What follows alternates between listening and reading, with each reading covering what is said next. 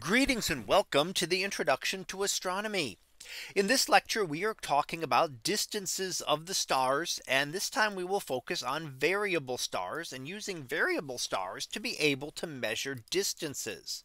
So what is a variable star? Well, we have different types of them, and some of them are more helpful for distances than others.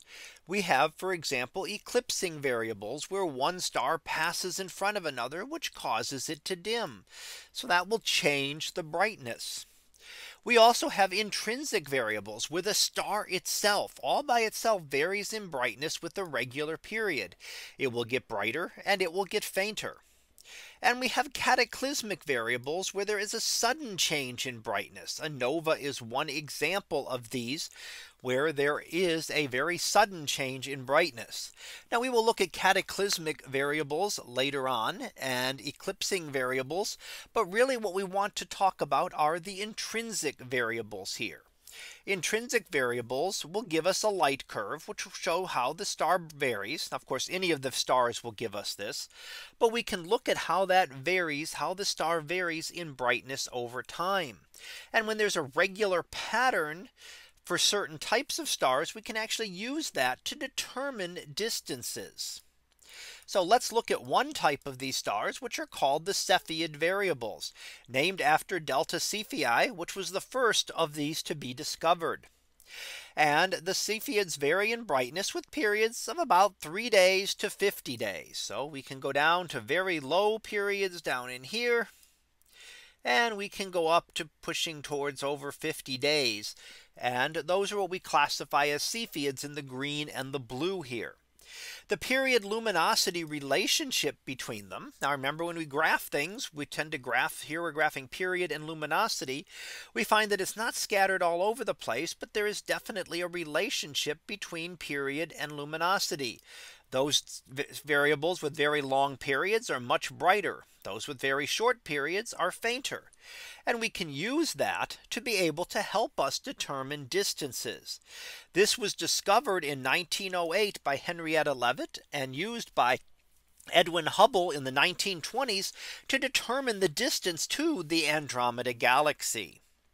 So let's look at how we can use this for distances.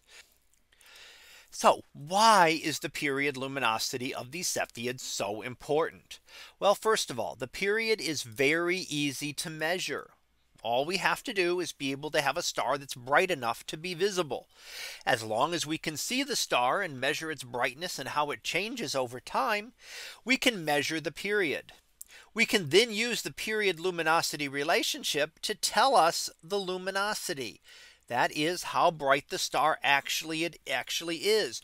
Remember, luminosity is the true brightness, how much energy that star is putting out every single second. Now we know the luminosity and we can measure the apparent brightness. That's just how bright it appears in the sky. We can then put these two together to get the distance from the inverse square law of brightness. So we can use those to then determine the distance of the star.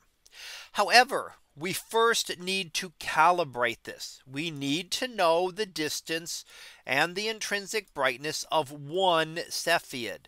That allows us to calibrate the period luminosity relationship. This was a problem. None of these are close enough to have a measurable parallax. So we need other methods to determine the distances. And we will look at other methods coming up. But it is a good way to be able to measure stars and works out even to the Andromeda galaxy. And in the 1920s, Edwin Hubble found Cepheids in the Andromeda galaxy, measuring their distances, and found out that the Andromeda galaxy was actually another galaxy and not a part of our own.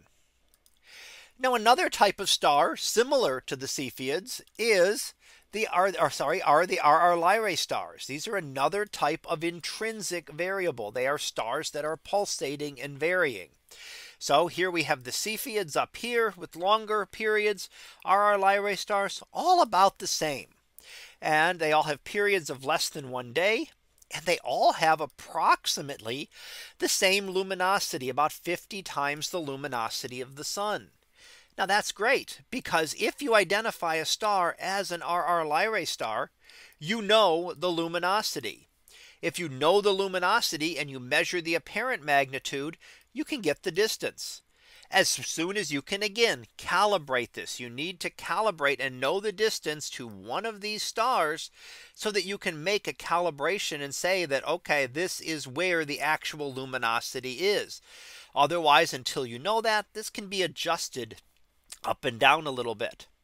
So we were able to use this once we could get the luminosity of one RR Lyrae star. Now anywhere we can see them, we are able to measure distances.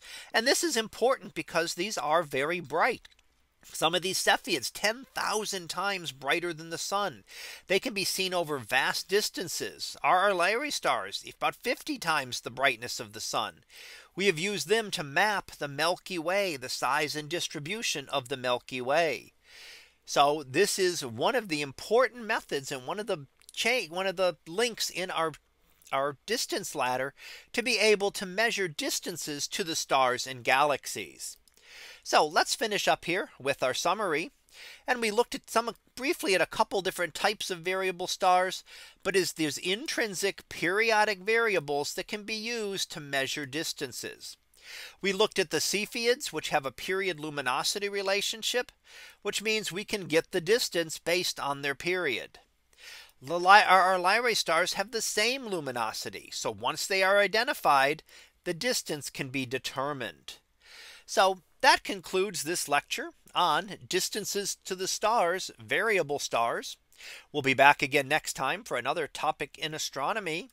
So until then, have a great day, everyone, and I will see you in class.